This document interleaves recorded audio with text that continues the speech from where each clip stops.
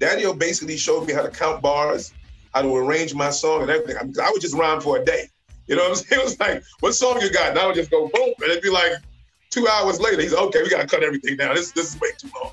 You know, so he was like, this is how you make songs. And I said, well, how do I measure it? How do I know when to stop? He was like, well, you count it like this. And he taught me how to count bars, and that's how I count bars today because of Daddy-O. You know, so Lumumba Carlson was the first one to introduce me to Daddy-O.